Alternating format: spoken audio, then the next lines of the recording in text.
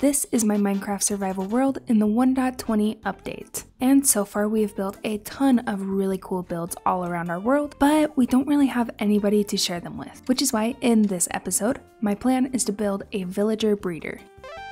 That way we can have a ton of villagers that we can start putting in these buildings so that we can have some more villagers to trade with, and also so that this town will feel a little bit more lively with a bunch of villagers running around. So I have already picked out a spot that I want it to be, and I'm thinking right here behind the barn in a little circular shape, as it is quite a small farm. I'm thinking we put a barn silo. And before we get started on that, I did get a little bit distracted while I was collecting the resources for this episode and played a little bit offline. So basically all I did was terraform this area a little bit so that it was a little bit more flat. That way we could build on it significantly easier. And then I also came over here and built a little cubbyhole against our barn that if I flip up these trapdoors, it will expose the farm that is currently composting all the seeds that I've been collecting from the wheat farm. And if I flick these trapdoors back up, I can easily access where I need to put the seeds in, and I can also easily access where the bone meal will come out. And besides that, the only other thing that I did offline was once again collect all the materials that we're going to need to build this silo villager breeder. That being said, we may as well get started. And if any of you guys are interested which farm I'm using, I'll link it in the description. And then we can go ahead and pick right down the center a spot to start building the farm. I'm thinking right here will do good because the farm is only going to be these like 4 blocks wide going straight up. So we should be able to build a nice little circular silo around this just fine. Next, we're going to go 2 blocks up a little bit more with our glass, and we use glass just so the villagers don't die by suffocating themselves on some blocks. Next, we can start adding some slabs right on top of this glass and complete this area with a fence attached to that half slab. Now, all we're going to need to do is take out all of our beds and start adding them around the tower, making sure that all the pillows on the beds are away from each other. Next, we can start covering up the pillows with some carpet. I already had some mossy carpet and didn't really care to shear my sheep, so we're gonna go with that one today.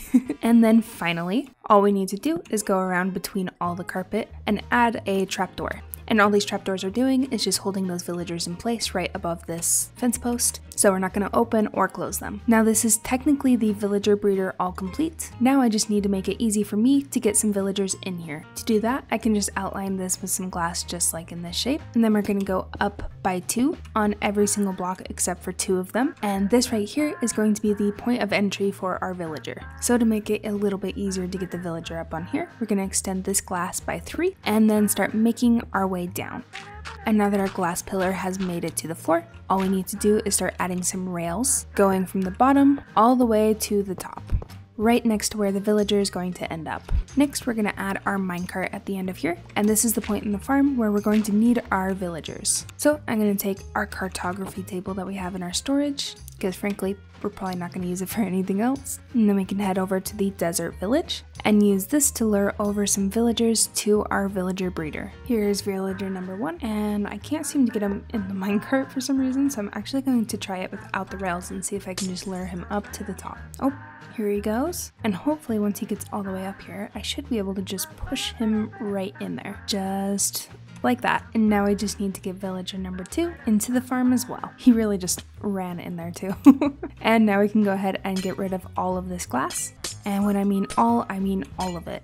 We're going to bring it all the way back down to where it's completely on this layer with all the trapdoors. And now all we need to do to complete this villager breeder is give them a ton of food. So using the bone meal from the auto composting farm that I made earlier, I'm going to come in here and start turning some of this wheat field into a carrot field. Mainly because carrots are way easier to feed to the villagers than getting a bunch of wheat for some bread. So I figured this will be more efficient. And it looks like that was enough bone meal for us to cover at least half the farm with some carrots. So now I'm going to head over to the bone meal farm over here, grab ourselves some bones from downstairs, and then bring them back over here to start bone milling all of these carrots until I have a couple stacks of carrots to give to the villagers.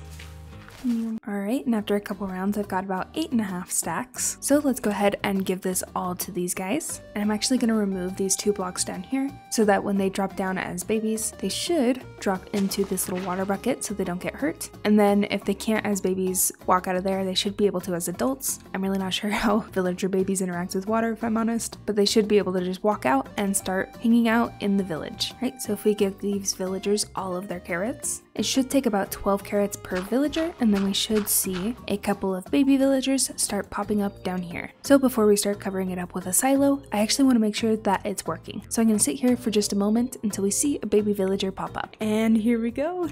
That worked perfect. He dropped down right in here and hopped out of the water unscathed. And I believe there was another one that popped out as well. Not sure where he went, but hopefully they are able to grow up safely because I really haven't villager proofed any of this area. So you stay safe, okay? I'm gonna make a silo to drop your parents in. It's totally normal, I promise. Okay, and now for our silo, I think we're gonna go for all of the basic palette that we've been doing for the rest of our builds. And I think I'm actually going to start by surrounding this with some stairs so that we can always get back up to these guys, just like this. And just to make it even, I may as well surround it with some more slabs right here so we can go to any side. Hopefully this doesn't mess up the farm, but I don't see why it would. And now that we've got our little stand up there for us, we can start outlining the corners with some spruce logs. For some reason, one of them was born as a desert villager and the other one was born as a plains villager, so I really don't understand what's going on there, but you know, whatever works, I suppose.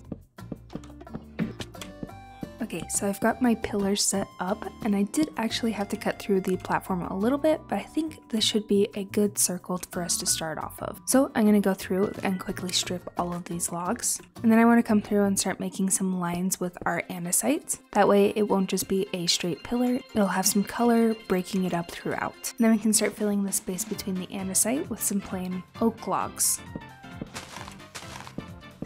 Then we can quickly add a floor to the bottom here. That way they're not just like spawning on a pile of dirt. That just feels a little extra cruel. Then we can also add in a cute little door. And then finally we can add in that circular roof. To do that, I'm kind of winging it, so hopefully it ends up turning out okay. But we're just going to start with 2 blocks right here with a stair in the middle. And then we're going to start mixing some colors together as we go up 2 more blocks on top of that. And then we can take another staircase and put it right down the middle. And I actually lied. If we go 2 blocks tall, it's going to make this way too tall.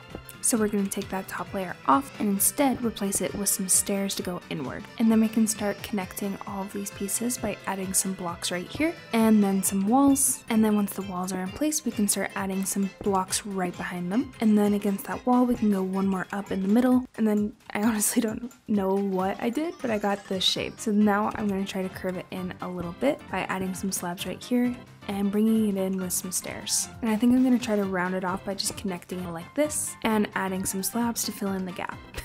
Okay, I think this is the stubbiest silo I have ever seen, but I don't think that it's bad. Alright, so after a little bit more work and a few more details, it still looks absolutely stubby, but I think it looks a lot better. So if I give you a very quick tour, I added a pathway coming from the barn all the way to the front entranceway, where you can immediately see where the villagers are going to drop down into, and they can just walk right out into the village. I also added a cute little table back there just so we can have a lantern for some light, and I also added a fence gate just so some villagers don't come up here once they've spawned in. Of course, some more lanterns up here, and these guys. And I should have plenty of space up here to get any angle that I need to get the carrots to them, which means that these guys are nice and safe and lit up in here. So I shouldn't have to worry about them, and they should be able to just run and create a ton more villagers for our village. And now that we have a ton of villagers at our disposal, I may as well tell you guys why I wanted to build a villager breeder in the first place. I may have mentioned it in past episodes, but I do really want to go underneath every single one of these builds and make sure that we have a ton of whatever villager is associated with that build underneath the building for us to trade with. So for example, this is our library, so our librarian villager is in here. So I would love to come underneath the library and start adding a bunch of librarians into a mini trading hall for us to trade with. And of course for that, we needed all those villagers. And that is going to help us make a ton of progress in this world. I would consider this episode a ton of progress as well, even if it's stubby progress. I was really trying not to tower over the barn with the silo, but I think I just awkwardly made it the same height. But it's okay. It's still cute, it's functional, and it will help us progress. So if you did happen to enjoy this episode at any point in time, then consider subscribing, because I would love to see you guys in the next video. And speaking of next videos, here's a couple that I think you would enjoy. Also, if I take my armor off really quick, I have a new skin if you didn't notice. It's an archaeologist. It's for the new SMP coming out soon. It may already be out by the time this episode is out, so if it is, go check it out. It's gonna be really fun, tons of cool SMP creators. I promise you'll love it. Okay, that's everything now, bye!